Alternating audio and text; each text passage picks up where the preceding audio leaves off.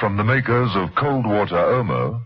John Steed bent down and examined the body of Yule, the stockbroker. Look, Mrs. Peel, the waistcoat pocket. Ripped away completely. Yes. He was planning to come to dinner at Henry Boardman's, but he was dressing, evening dress. He's been dead about 3 hours. About the time we started dinner.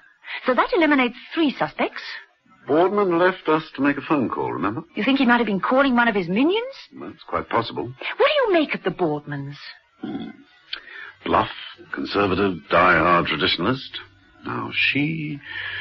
attractive, intelligent, expensive... and as cold as ice. And promiscuous. Promiscuous?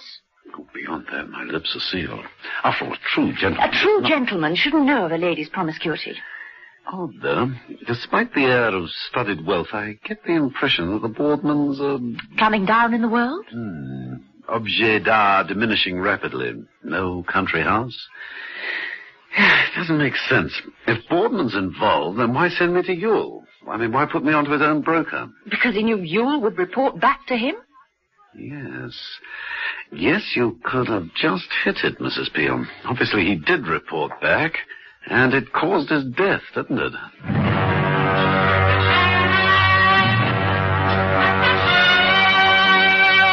The Avengers.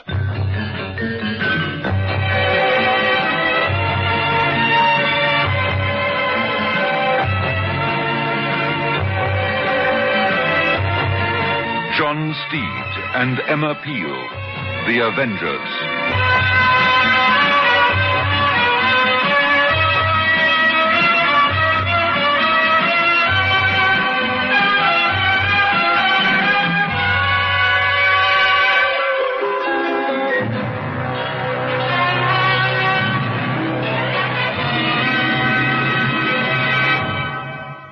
Softness is a thing called comfort. Comfort is the wonderful new fabric conditioner that not only softens but actually rinses out hardness, rinses in a new kind of softness. Comfort leaves your wash refreshingly young and bouncy again. Just a little comfort in the final rinse gives a lot of comfort to your wash. Softness is a thing called comfort.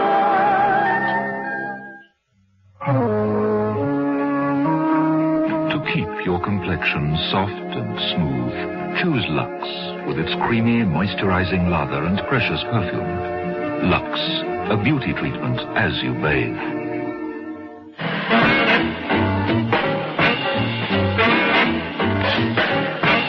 Episode 4 of this story, in which John Steed and Emma Peel continue to dabble in high finance, unaware that someone in the city is preparing yet again to dial a deadly number. John Steed, leaving Henry Boardman's exclusive dinner party, had had a most unpleasant experience in the garage at the base to the penthouse. 2 black leather-coated thugs on motorcycles had tried to run him down. One of them had died when his bike crashed into a packing case. The other had got away.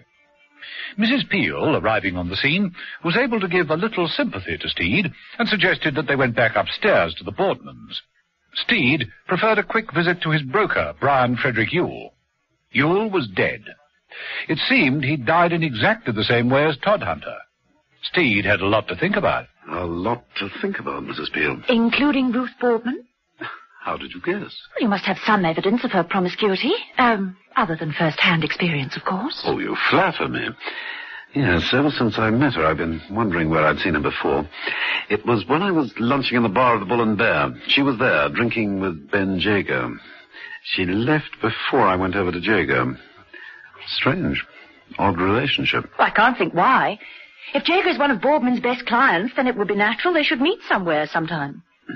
Yet their attitude to each other seemed to be more than friendly, shall we say. I'd be prepared to bet that Henry Boardman doesn't know a darn thing about it. Well, it's just another thread in the mysterious tapestry.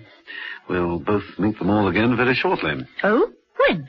This wine-tasting do we've both been invited to in the cellars of the bank, remember? I'm quite looking forward to that.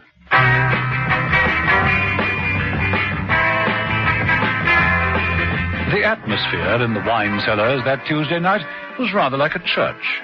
Elderly imbibers walked to and fro down the racks of cobwebbed and crusted bottles. John Harvey approached Mrs. Peel. Which part of Barbados are you from, Mrs. Peel? Do you know the island, Mr. Harvey? I have a client who has a tobacco plantation there. Oh, that'll be the south end of the island. Yes, I believe it was. Yes, I was at the north, among the non-smokers. Oh, Mrs. Peel, good evening. Sparkling, refreshing, but a little on the frivolous side. I am? The wine, this Veuve de Velay. Would you like to try some? Thank you. You know, I've got mixed feelings, Steed. Venerable yet devious. Ambivalent.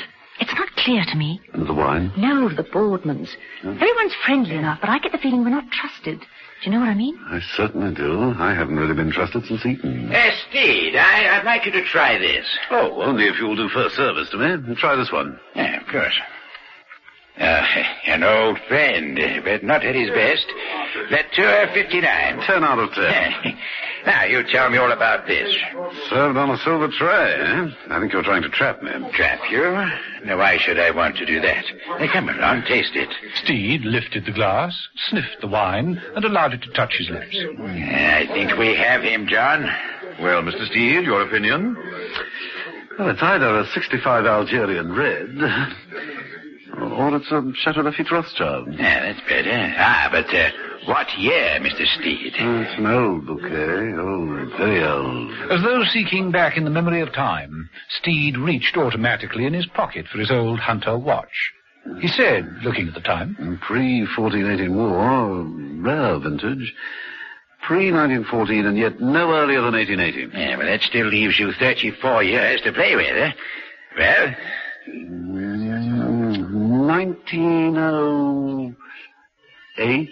Boardman looked pleased. Would not be the year, no. 1909 from the northern end of the vineyard. Yeah. Remarkable, Steed. You have an extraordinary palate, Mr. Steed, for a... what is it you do? Taste wines, what else? You must have spent years in France. No, merely an extended leave in Bordeaux. Guest of a former Minister of Agriculture. It rained non-stop. This left us time to enthuse over the achievements of his cellar rather than speculate on the uncertainties of the harvest. End of story. I see. I hope when the time comes you'll be equally forthcoming. Do you mind if I pass on? I am enjoying this. See you.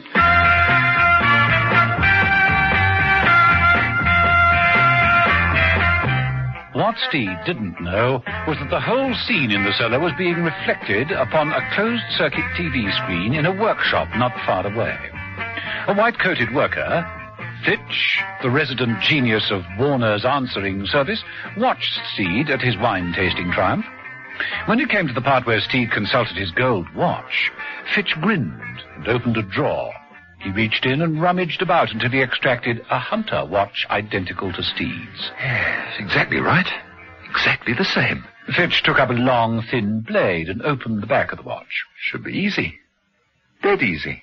Don't like that word dead, Steed. Better watch that watch.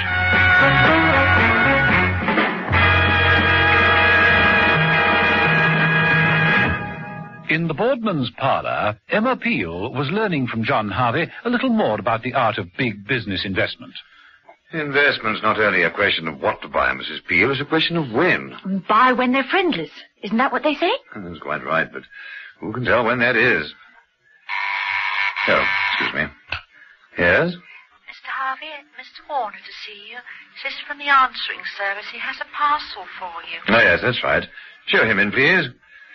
I won't be a moment, Mrs. Peel. Harvey got up and walked the length of the long parlour. Mrs. Peel leant back in her chair, concealed from the door, and watched as Warner entered. Good afternoon. I was on my way. I've another 2 calls to make, so I thought I'd drop this in. It's all there. Oh, thank you. Thank you very much, Mr. Warner. Very kind of you, I'm sure. Warner left, and Harvey came back to the desk carrying a parcel. A consignment of new securities? No, just a line Henry is trying to push amongst his friends, hoping they'll become interested and invest in the company. Oh, here, I'll show you. You may be interested. Harvey tipped the contents of the parcel out onto the desk. They were the bleeper type of transistor receiver. Oh, yes, I've seen these in work at hospitals. Ingenious. Ready for some tea, Mrs. Peel? Oh, what a nice idea. Thank you. This way, then. Come along, John. Thanks. Time for tea. Mrs. Peel followed the 2 men into the other office. The door closed. A few moments later, Ruth Boardman entered the parlour cautiously. She walked up to the desk, ignored the bleepers, and searched amongst the wrapping paper. Eventually, she found what she was looking for. She unfolded the tissue paper.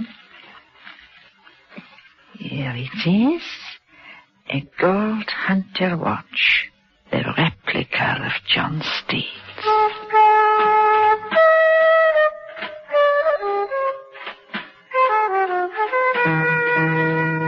Later that night in his flat, John Steed was setting his watch to the chimes of Big Ben. Having done this, he carefully arranged his tie. Standing in front of the mirror with the contents of his pocket on the occasional table, he checked. Change. Keys. Handkerchief. Doorbell. Coming! Oh, Mrs. Boardman. And looking like someone straight off the Champs-Élysées. Thank you, Mr. Steed. May I come in? Please do. Your apartment is much as I imagined it. The very fact that you imagined it at all intrigues me. I have come to thank you for your tact. The fact that you saw me lunching with a younger man. But you see, when your husband is so many years older than you are... Oh, I understand. The fact that you are even seen with a well-known, almost infamous character like Ben Jago, well, it could easily be misunderstood, misinterpreted. Mrs. Boardman moved to the table that contained Steed's things. Oh, think nothing of it, Mrs. Boardman. You're a merchant banker's wife. Mr. Jago is an investor. It seems a perfectly natural liaison. As I said, you are very tactful. Oh, not tactful. Optimistic.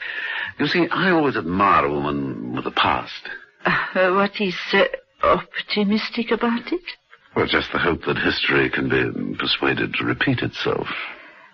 I think you'd better offer me a drink, don't you, John? Of course.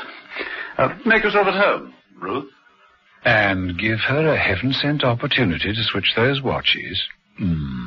Not very bright tonight, Steed, are you?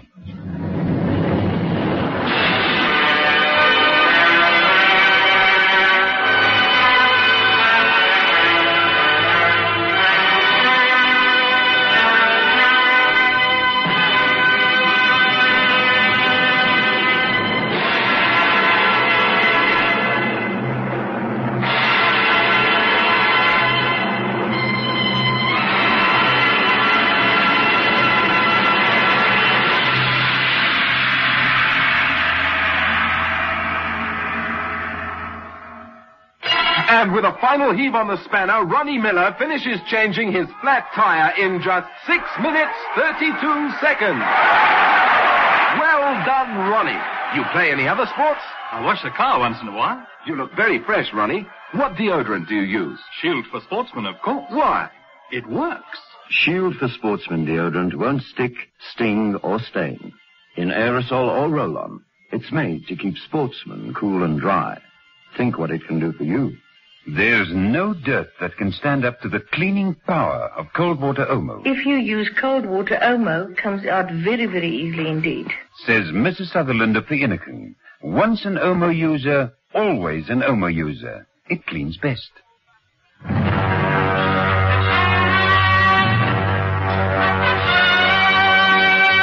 The Avengers.